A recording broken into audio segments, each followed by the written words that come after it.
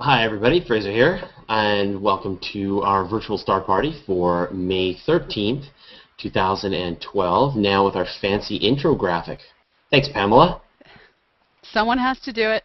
Oh, that's amazing. So now we can, we picked up that idea from the folks at the Google Plus app development team, and I joined a live hangout with them, and they put up a screen before they started the hangout, and it was just like, it made so much sense, so we stolen it. Apparently they stole it from someone else, so I don't mind stealing it. Welcome to our virtual star party. So we've got 2 live telescopes tonight. We've got Gary in Los Angeles, and we've got Stuart, who is outside in San Francisco. I don't know if Stuart can, we're going to see windows within windows. There we go, and Stuart is going to bring us Saturn. So why don't we just switch to the beautiful view of Saturn while we talk. And then for color commentary, we've got, of course, Dr. Pamela Gay, and we've got Roy Salisbury, and we've got Chris Ridgeway. Now, Chris has dropped a tree on his foot, and that has made lugging his 90-pound telescope around the yard kind of difficult. Yeah. Well, that's all right. But actually, Chris has been taking a ton of pictures, and he's going to be showcasing some of these pictures and showing some of his techniques and stuff. So I think that'll be really cool. And then Gary is going to be doing a bunch of the deep sky objects, and he's got a list of really interesting things we're going to be able to see tonight, including a bunch of new objects that we've never seen before, because we're starting to move towards summer now, and so now we're getting all of the great summer constellations coming up, and some of the best stuff to see is only really visible during the summer months, so it's going to be really exciting. Now, the only other thing to warn you as well is Stuart is in San Francisco with the view of Saturn right now, and I know he's been having some really bad cloud cover. He's at about 60% cloud cover, so it's more than likely that that Saturn will disappear, and that's going to be from the clouds.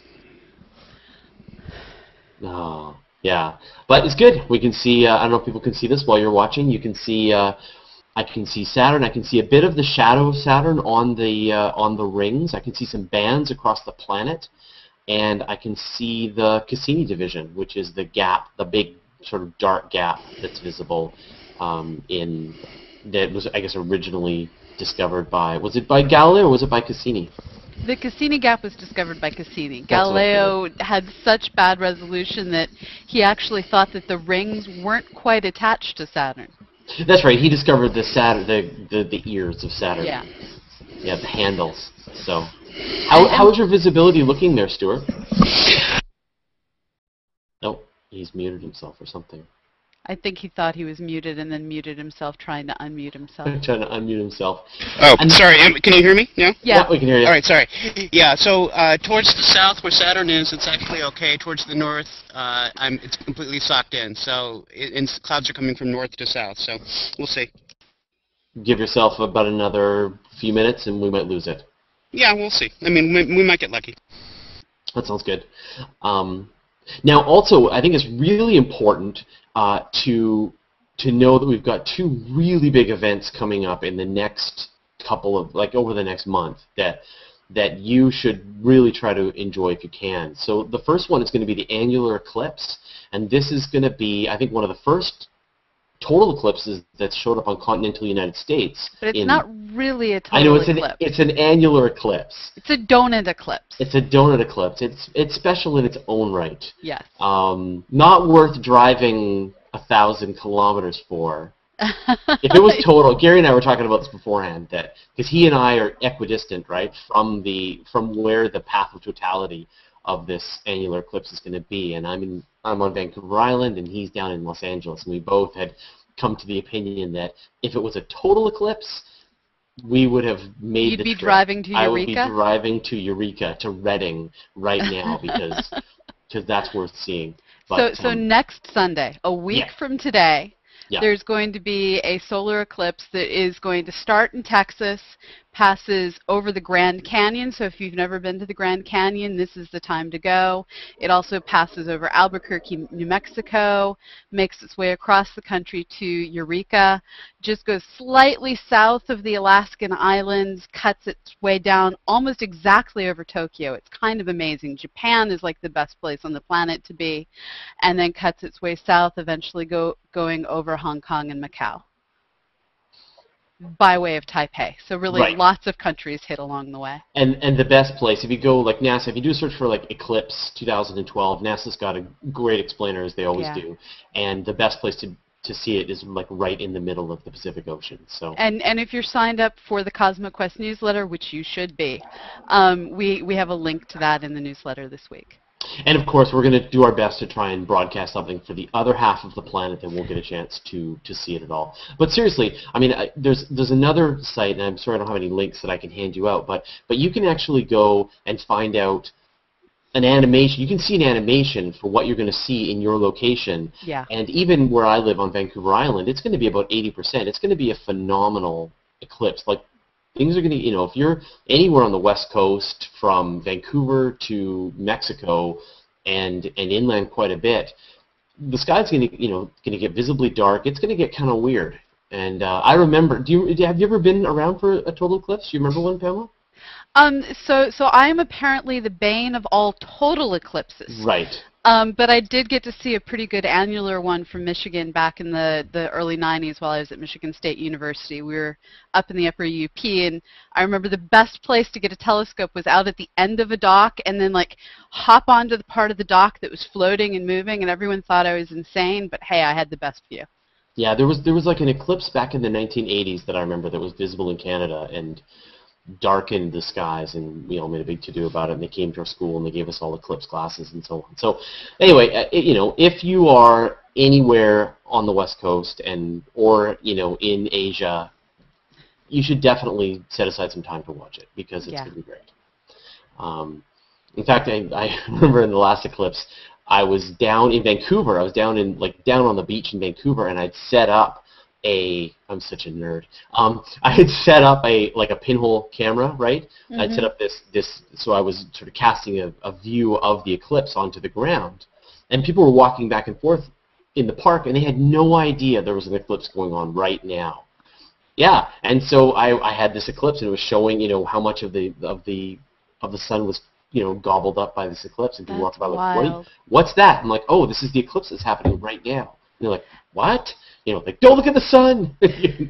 I actually ran into this really strange situation a couple of years ago. I was in China for the eclipse that was not supposed to be visible from Beijing. We got on a cruise ship, headed out to sea. We got rained on in Beijing, had a great view apparently. Not Beijing, Shanghai rather. And when we got back to Shanghai to fly home, I was talking to some tourists out on the street, and they're like, yeah, we were out playing golf, and it was so weird. We didn't know what was going on. And, and it was just like these Americans who just happened to be in the precise right place on the planet, and it was just so odd. And then we experienced something that people pay, thousands of dollars to see. Exactly. Yeah, anyway, yeah. I still want to go and see an eclipse. I know people get a little crazy for it, though. They get kind of obsessed and chase them around the world. All right, well, let's get on with some astronomy tonight. So we'll just leave Saturn going on there, and then we'll see what Gary's got up for us tonight. What do you got, Gary? I thought we'd take one last look at the monkey head. That's been my favorite the last few weeks. And I guess as we saw last week, your telescope is now probably just about to view the inside of your observatory, right? Yes. It's so low. It's right down on the horizon, so since I could pull it out, that's a 1-minute exposure, and I thought we'd wave goodbye to that. Yeah. And our good friend Howard dug up a great picture a couple of weeks ago that shows the monkey head right next to an actual monkey, and you can just see the it's absolutely spot on. So I don't know if you can kind of see there's sort of like its nose there. Well, you've been great to rotate it, which has been great. So, but you can see sort of nose there and his eye there and his other eye beside it. So, yeah, adorable little monkey head nebula. And what's causing this, Pamela? This is a region like many other nebulas out there of hydrogen gas, and there's a cluster of stars within the hydrogen gas that if we were able to see this in color, it would be glowing fairly red. And it's from the hydrogen getting excited, the electrons pop to higher energy levels, and as they settle back down to lower energy levels, they emit light in all directions. And where we see the dark stripy bits through the nebula, that's just thicker parts of the cloud that are blocking the light from going through. And what's your exposure on this, Gary? 60 seconds. A 60-second exposure. That's fabulous. 1 minute. Yeah. And then Chris, you're gonna show us some pictures that you've done. Yeah. Do you see one up right now?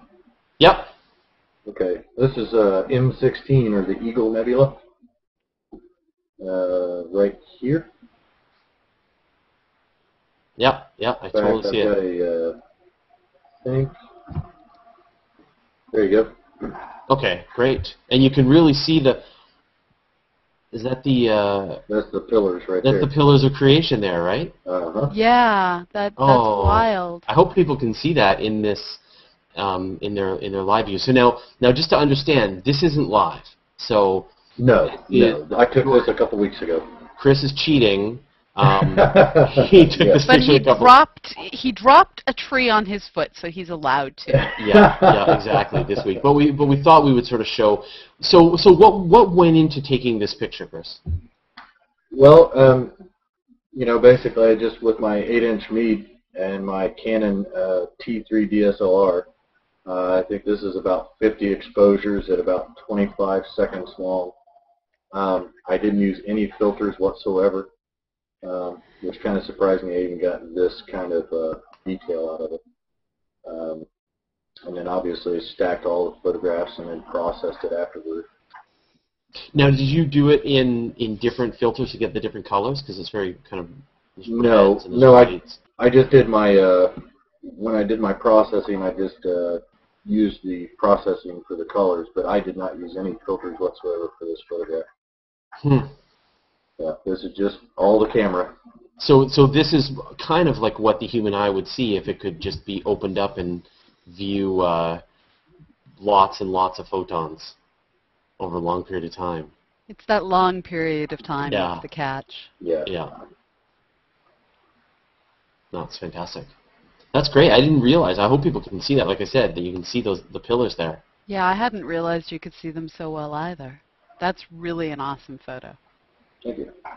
Yeah, like I said, I was really staggered that I didn't have to use an H-alpha filter or O3 filter or something for this. But well, those actually probably would have made it a lot harder because those heavy-duty filters cut out a lot of light.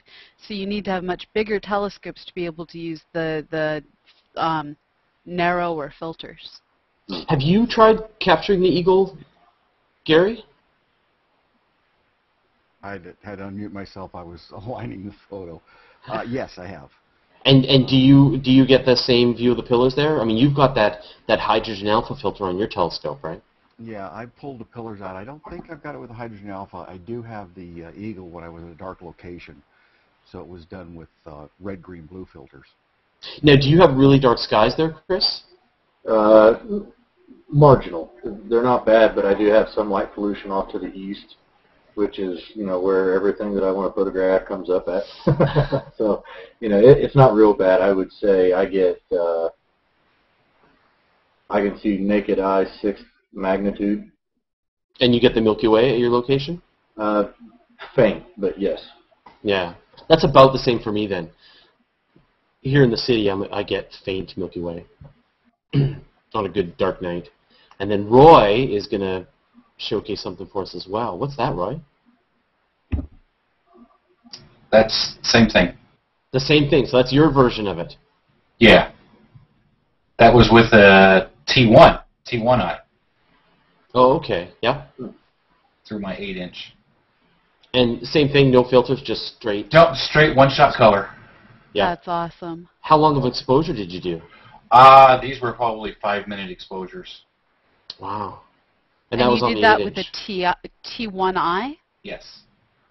Through That's my 8-inch. That makes me want a tripod that I can't afford. Well, no, he did it through his telescope. Through his I 8-inch. know, but you still need a tripod. Yeah, you need a good tripod and a good tracking mount. And Yeah. If you start with the tripod, you can start doing awesome stuff immediately. If you start with the telescope, you just stare at the telescope. Oh, there they are. Yeah. Beautiful. I didn't. And it actually looks like an eagle in this particular picture. You can imagine it flying almost straight up, holding a fish in its feet, and its arms are arced in an awkward position, which is very hard to say. I always looked at it as somebody holding a dog out in front of them. Holding a dog. So there's the dog right in here, and somebody's just holding it out in front of them. I rescued a turtle from the middle of the road the other day, and I held the turtle out in front of me because turtles, when you pick them up, do rude things. And Yes. Yes. That's it.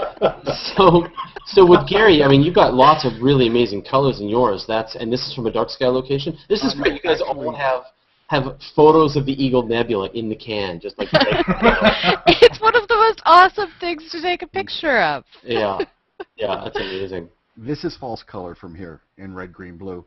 And if you look at Roy's, you see how big the pillars are. On mine, with my field of view, the pillars are right in here. You can see my mouse going. Yeah. So I can make them out when you look at the picture. I can probably expand it a little bit. You can see it. But this, yeah, there we go. Oh, yeah, there they are. So this was taken from the backyard. I didn't think I did, but I went through and looked and found it. I got to admit, I didn't know the pillars would look that well without it being Hubble. So I was blown away by it. Kudos to the three of you. I mean, it's like there's the same object. We did not plan this, but you guys were all able to deliver the same object just like that. So that's amazing. That's fantastic. Yeah.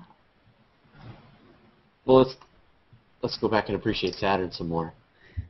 And Stuart out in the. How are your clouds doing, Stuart? Poor Stuart. Yeah. And if it's not too much, Stuart, could you also put up an image of the Eagle Nebula? Yeah, maybe that's a bit too much. No, it's amazing. So, Gary, what's your plan next? Right now, I tried to get the Hydra cluster with NGC 3312 centered on that, and I'm just not pulling it out. If you look at the direction, it's south of me, and that's where my most light is. The Ontario airport and the whole basin gives me a lot of light down there, and I'm just not. I can see several galaxies in here, but if I'm right, Pamela, the Hydra is a neighbor cluster. It's the closest cluster that isn't in ours, right? Yeah. So we're falling into the Virgo cluster, and this is another one that's out there. But it's not going to pull out for us tonight, so. No. I'll move on to M13. How's that? That's awesome. M13 is fabulous. And this is, again, one of those objects that both Fraser and I have fought to find with binoculars, and it's just awesome. So I've got one quick question here. So this is from Luca Bodick, and he wants to know what software can you use to connect your Canon EOS to your telescope? I can bring that up if you want. Yeah, while he's bringing that up, I can answer it. Basically, probably the easiest software to use, it's a program called Backyard EOS, and it costs about $20-25 or something like that. And you can, and the learning curve is a bit steep, but it's Backyard EOS, and you just hook it into the side of your camera. I think it'll work with any Canon camera. And it'll capture whatever it is coming on to the CCD on the camera, and then you can actually control the camera from there. So you can say, I want to do 10 2-minute exposures, and it'll store it on your computer. Right. The Canon software works just as well. But it leaves a gray border around it, and we are passionately against the gray border here. Right, but if you just want to take pictures, it'll... Yeah, that's true. Oh, yeah, that's true. Yeah, but the backyard EOS is set up for astrophotography. I mean, that's what it's Yeah. designed to do. Right, but just sort of out of the box, I know the Canon doesn't want to do longer than a 30-second exposure, And- right? and- Oh, no, it'll do it. No, you do can long do the bulb exposures. setting. Yeah, you can do the bulb setting with the standard Canon software. That's what I used to use until I got the backyard EOS. So one thing to be aware of is the Canon software works on a Mac or a PC, but the backyard software that Stuart's recommending only works under Windows. So it's forcing me to find my EPC and resurrect its poor innocent. It gets used as a test bed for too many things, and I'm going to rescue it to turn it into a computer. Parallels. Can you see this, Fraser? I've got the software up that we use there. Yeah, so I'll just switch over to that. Okay, yeah. So this is the Canon EOS. Yes, This is the backyard EOS software. This is the backyard EOS software, correct? Yeah. And Okay. it does a little bit of everything, if I'm correct. Stuart can tell us a little bit more about what all it would do, I imagine. But basically, all I do is just, up here, connect the camera, and then that's what I use to actually start taking the images. And I was actually trying to set up the camera real fast so I could actually show the way that looks.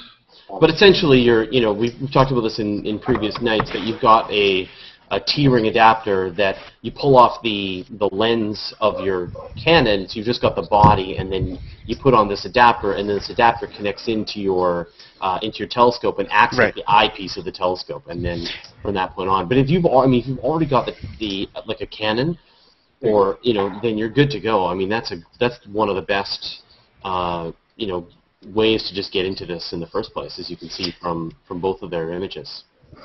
Yeah, you can get just a bayonet adapter. It just goes right onto it, just like your lens would go onto it. And it's mine is a 2-inch, and it just sticks right in the back of my telescope, just like you were saying. Yeah. So if you've already got one of those, it's a great way to get started. Yeah, and you can set this up. I just figured this out when I took the photographs of the eagle. You can set this up to take as many exposures as you want, and just walk away. Set your ISO up, everything. Yeah, and then you stack them afterwards, right? And then you stack them afterwards, correct? Yeah, yeah. So, Canon should really be sponsoring this show. Well, and they're coming out with a new astronomical camera. The Canon, what is it, Pamela? That's 60DA or something like that? Yeah, I think that's right. I have to admit, I sort of went, I just bought a camera, and then blocked it all out. Right, yeah. Well, we'll talk to them and see if they want to sponsor the show. And yeah. Canon for everyone. Get everybody cameras, yeah. Yeah, exactly. Okay, cool. Well, so let's go back then. Gary's got, I believe, something, some kind of globular cluster there, I believe. That is M13. Oh, and we're losing Stuart's. Oh no, it's okay. That's M13. That is M13. It's been a lot of requests, and Yay! explain it better than I can. Pamela, what's M13? M13 is a cluster of thousands of stars that were all born at the exact same time, give or take a few tens of thousands of years, out of a cloud of gas that collapsed down, and it did this during the same period of time that our galaxy was still trying to figure out how to form itself. So what's really awesome is globular clusters actually are the original pieces of stuff that our galaxy is made out of. They're rather large. There's actually small galaxies that are about the same size in terms of number of stars as the biggest of the globular clusters. And they're just really neat because you can use them as stellar laboratories to study how do stars that are otherwise identical except for mass develop over the course of their lifetime, because different globular clusters will have slightly different compositions, but since all the stars of one globular are all the same age, all the same stuff, when you study them, you're only varying one variable from star to star. And I have a question, Pamela. Since there's so many in such a small area, what's to keep them from gravitationally collapsing? They actually have some of the most crazy, complicated kinematics. One of the first, I think it was petaflop computers, was actually developed in order to do a model of the kinematics of a globular cluster. And what you have is there's a number of different things going on. First of all, there's a lot of three-body interactions where you end up with a binary star that temporarily captures a third star and then flings it to Kingdom Come. And that flinging, well, it keeps re-increasing the size of the globular cluster. So you have these three-body interactions, and there's other interactions that end up just basically throwing things out that later come back in, but it keeps re-energizing the system so that things don't just collapse down to the center. They also have almost no gas and dust, so there's no friction affecting things. Okay, cool. Right, and so I guess the bottom line is there probably were collisions and stuff in the past, Oh, yeah. but what we're seeing now after 12.5 billion years is just what's left, what survived, and what's still going. How many stars do you estimate? I mean, within the closest million. I just did No, one about M55, and there was 100,000 stars in M55, Yeah. which is another globular cluster, sort of on the same thing. Because you look at that and go, say 155,000 over 10,000 years. It's just how fast were these things being created? Well, this is no different than when you look at the Orion Nebula. The Great Orion Nebula, not just the little one in the Sword, when you add up all that star formation, it's pretty vast. Now think about how far away these things are. Mm-hmm. Orion is, I want to say, order of magnitude 10,000 light years away. These are order of magnitude 60, 70,000 light years away. I mean, it's so densely packed. It's just Yeah. have a time lapse of it going on over 10,000 years, just popping up. Well, the amazing point would have been about 30, 50 million years after it formed, when you had supernova going off like popcorn. That would have just been truly awesome. Wow. And then, Chris, you've got, of course, an image, a photograph that you took of M13, right? Right. That's fantastic.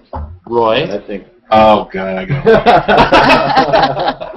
And I think that's about 30 images. That's not quite as many, but it's just 30 images stacked up.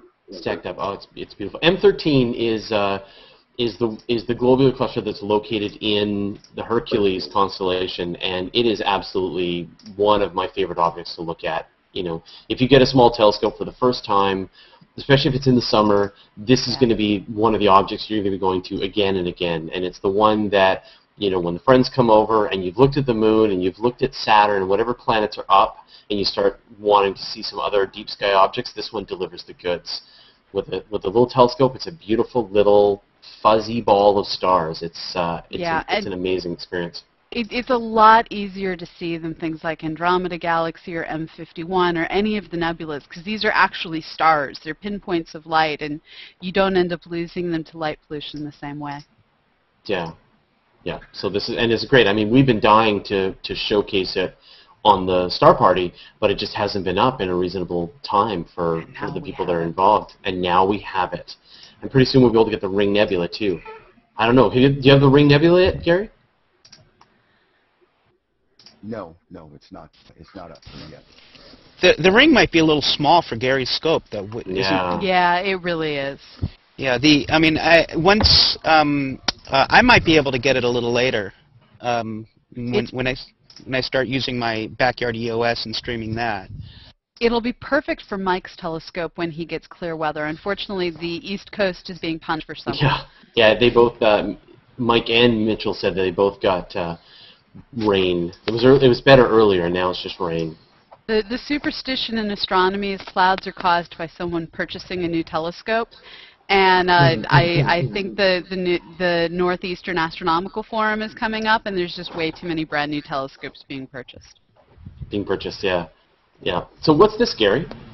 This is NGC 4214, an irregular galaxy that I ran across, and it looked like it'd be kind of interesting. But it's also one that's a 60-second exposure. Yeah, I've had the same imaging issue you're having right now, where it ends up looking like a caterpillar cocoon. And there's really nothing you can do to make it look better with a telescope your size. Yeah. So somewhere on my hard drive, I have almost that exact same image. Yeah.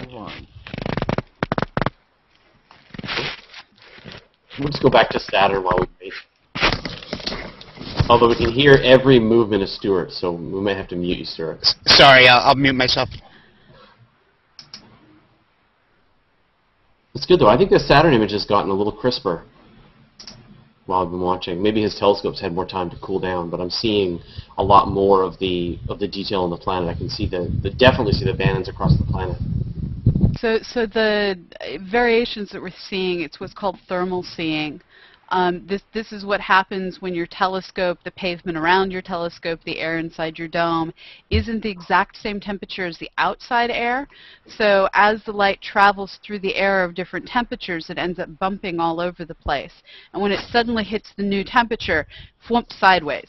So you end up with your image dancing all over the place as it encounters pockets of different temperature air. I'm also getting a lot of wind too. That'll do it. Yeah, that'll do it as well. Yeah.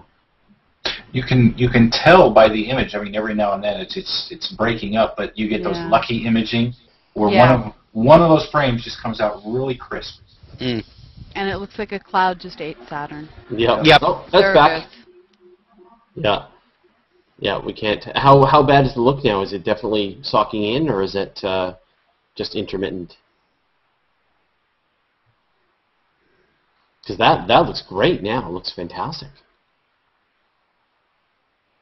Gary, you're muted. Oh, sorry. Sorry. Yeah, I muted myself. Yeah, I can see, patches. It's sort of poking in between just little patches of clouds that are coming through. So I can see it right now, but in about 2 minutes, it's going to go away again. So we have Hugo Luca in the comments is saying, is it possible for a planetary system to exist in star clusters? And this is one of those neat things where it's a double-layered question. So when we look at globular clusters like M13, I think we were looking at M55 last week, these globular clusters are some of the oldest objects in our universe. And they have so few metals, so few carbon atoms even, that there's just not enough of the stuff to make rocky planets like the planet Earth. And in none of our observations of globular clusters, no matter how hard we've looked, and we've looked, no one has been able to identify a transiting planet so far.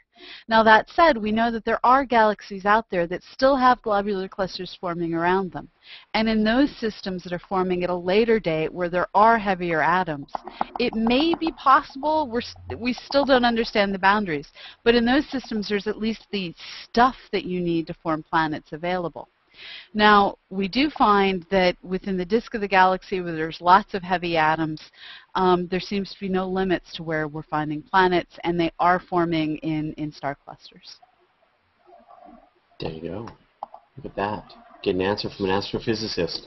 I think you got a plane going across there, Gary. I do. That is M63. That's a 1 minute exposure. I'm now doing a 2 minute exposure.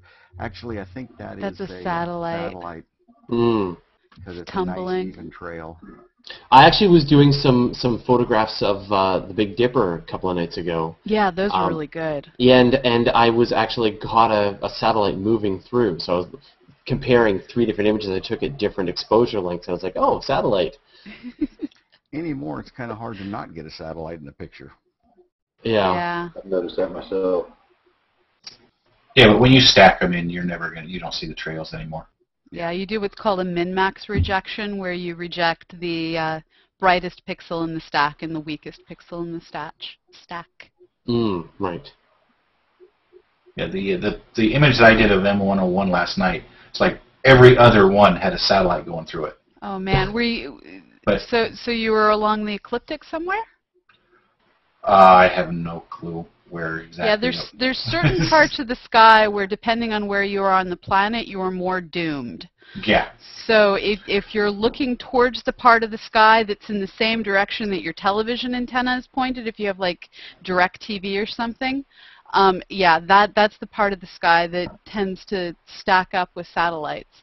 And what's interesting is with some telescopes, they've actually placed demands on what cadence they can use to do the observing to make sure they don't inadvertently end up exposing some of these spy satellites out there.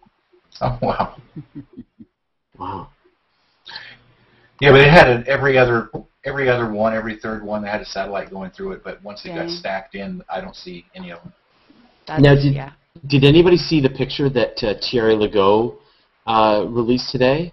The sun with the Chinese space station, that was amazing. That guy's a monster. It's unbelievable. We've got it on the homepage on Universe Today right now. But yeah, so he's got this beautiful picture of the sun. Like, it would just be a standalone, amazing photograph of the sun with sunspots and activity on it. It's just amazing. And then, you know, he's got another little zoomed-in chunk, and you can see it's this perfect silhouette of the new Chinese space station passing in front of the sun. So when you actually see his setup, he's got this amazing custom-built drive that can move at much higher speeds and can actually track these satellites.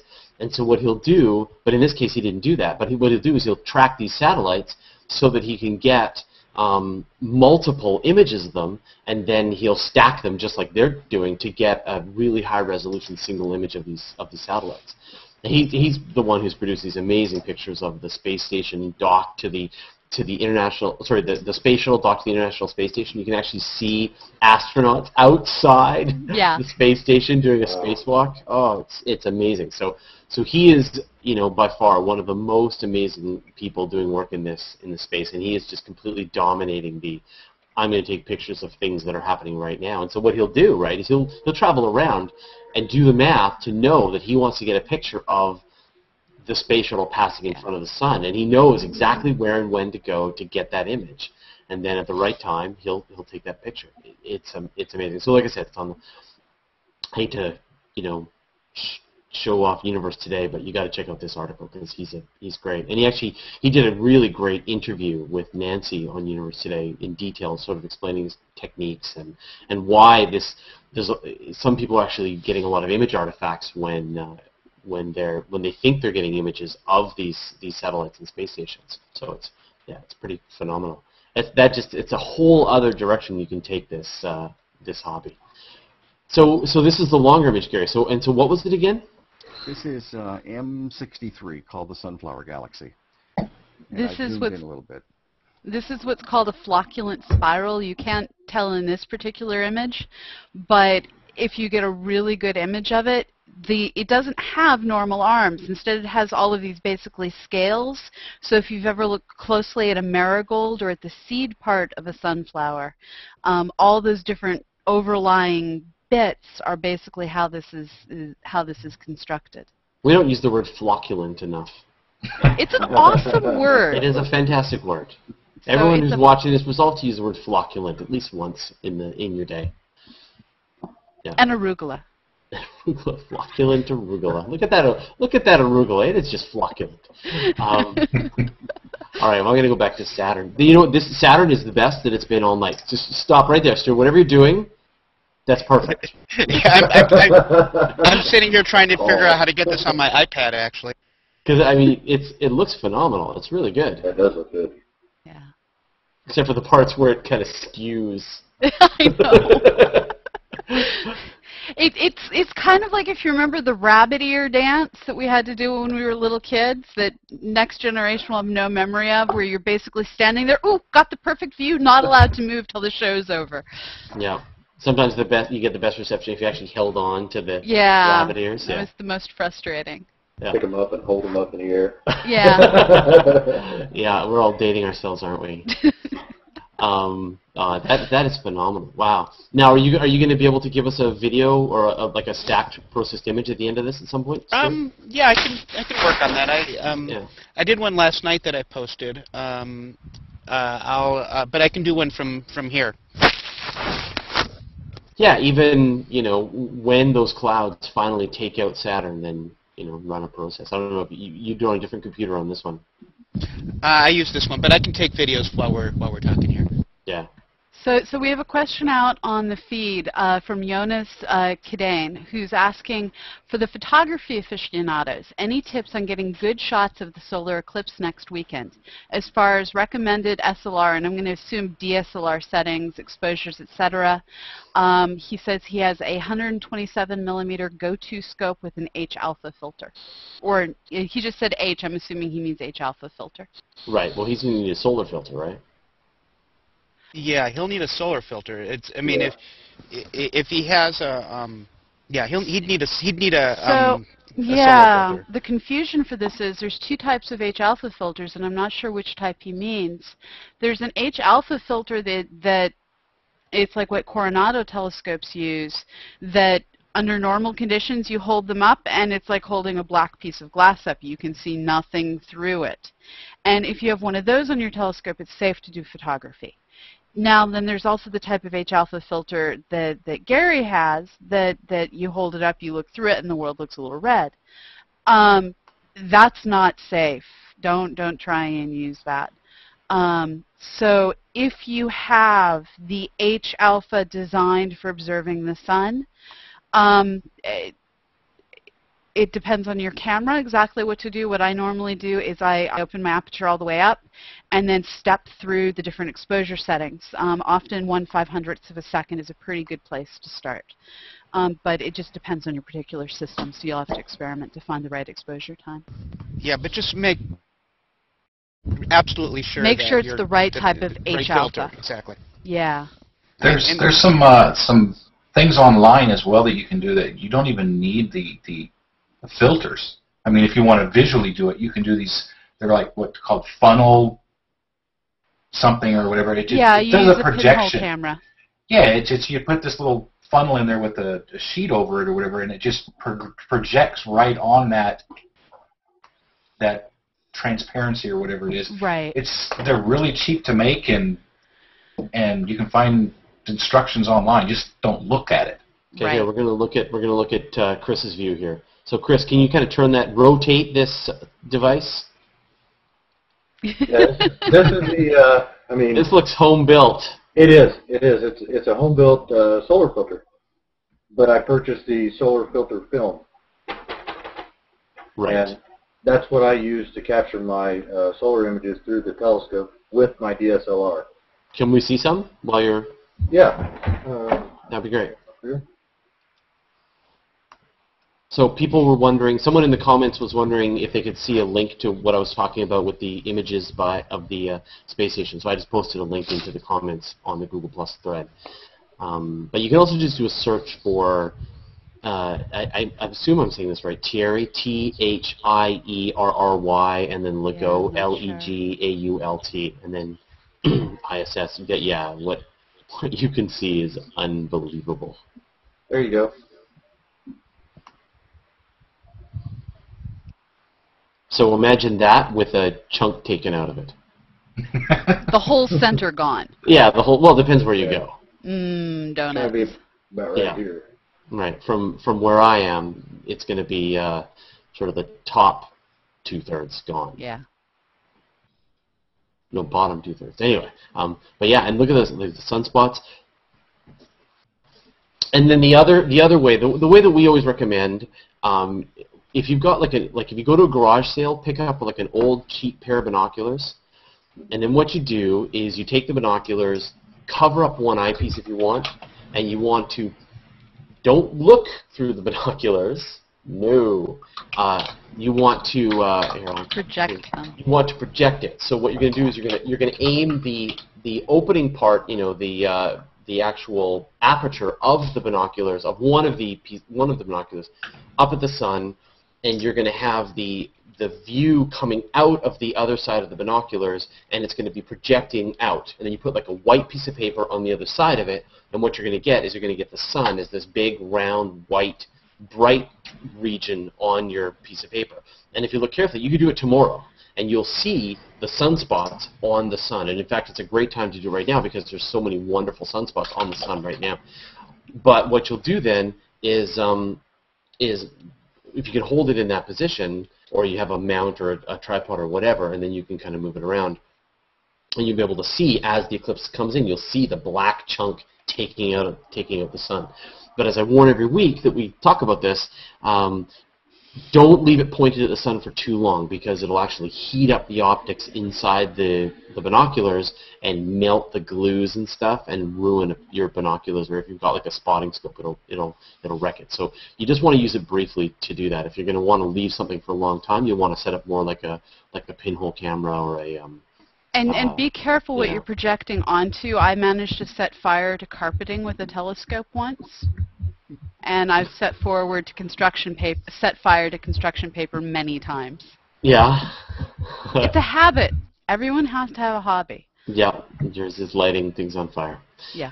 While we're talking about looking at the sun, we can't overstress the danger.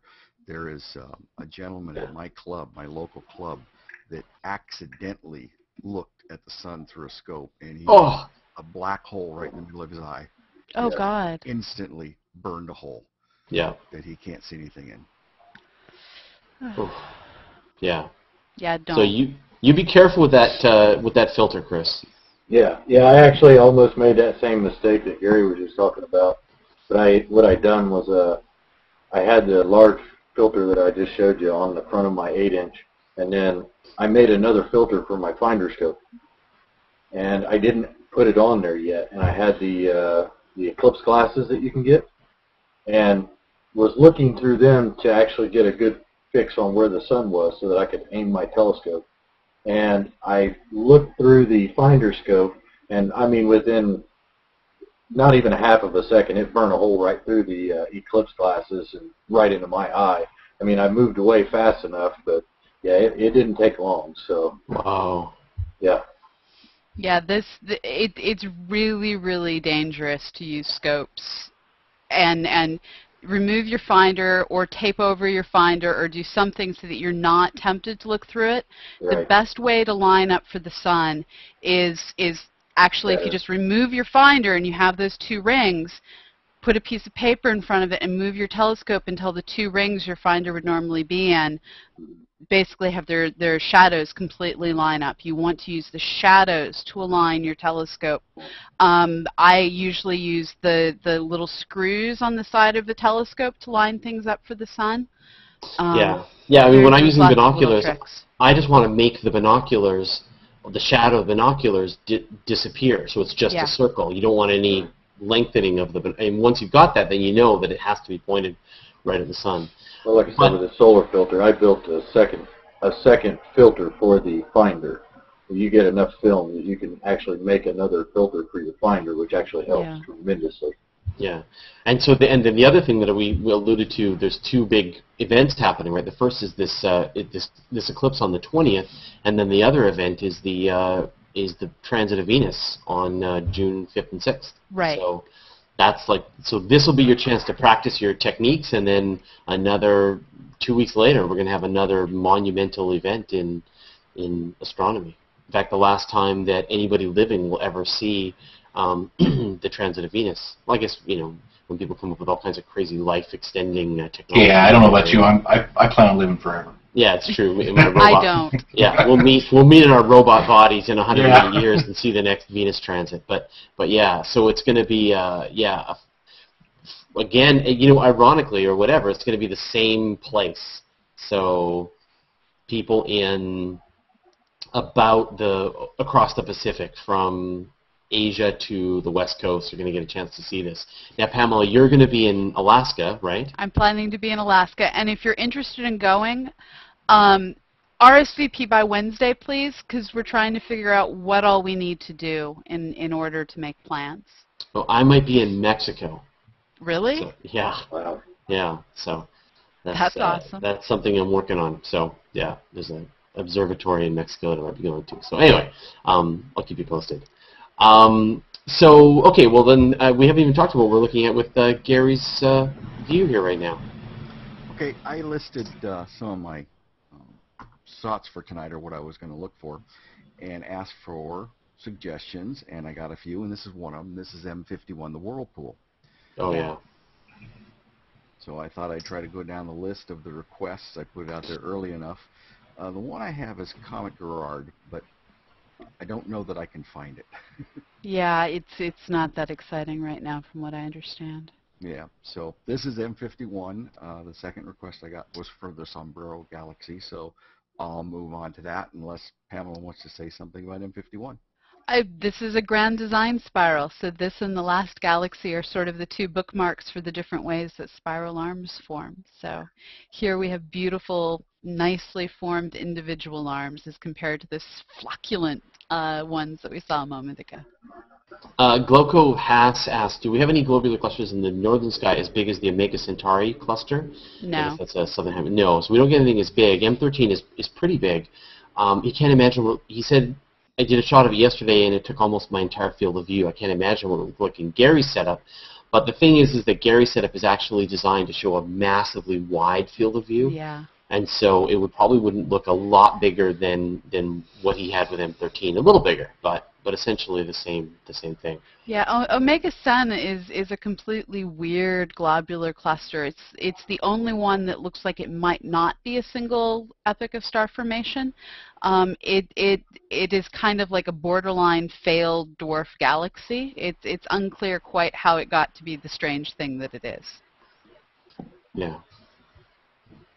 Something had to be an exception. That's phenomenal. M51 is wonderful, though. Yeah. That's a great object. It really is. Now, yours turned red, Stuart. Is this you low of the horizon, or is just clouds in front of it? No, it's me trying to fart around with it to see if I can. I'm having trouble with my camera in terms of doing a recording for some reason, and so I'm messing around with the settings. And for some reason tonight, my software is not happy in terms of taking an exposure. Yeah. Okay, I'll fix it. Whatever you're doing, it's not working. Right, thank you. Just wanted, if you needed a second opinion. Just in case you didn't know. Yeah. That's my official opinion. Great. Well, if anyone's got any more requests, and if you know your sky and you know what's up, we can't do anything from the southern hemisphere, but we've got some great astronomers coming online, some folks from other parts of the world. So over the next few weeks, we're going to try and rotate in a bunch of new people, and we're going to get some other great views. So to try and take some of the pressure off of the people who've been here week after week. So is this the sombrero? Yeah, that's a 10-second shot of the sombrero. I'm doing a 60-second right now. And one of the other requests I got was for M27, but that's not going to be, it's going to be below the horizon for the next hour and a half or so here, so it's not going to be a good one. But we're about 56, almost 60 seconds through into the sombrero. And then, Chris, what are you showing us here? This is the tripod. Is that the tripod? Yeah. Yeah.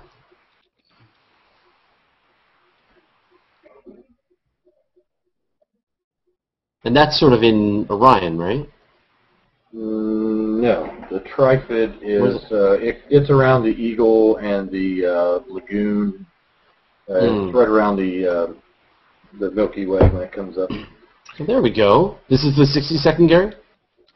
Yes, let me adjust it just a touch. You can see why it's called the sombrero. Yeah. It looks like a UFO. Yeah. Maybe rotate it and then... Yeah, this is one that you almost always see sideways in images.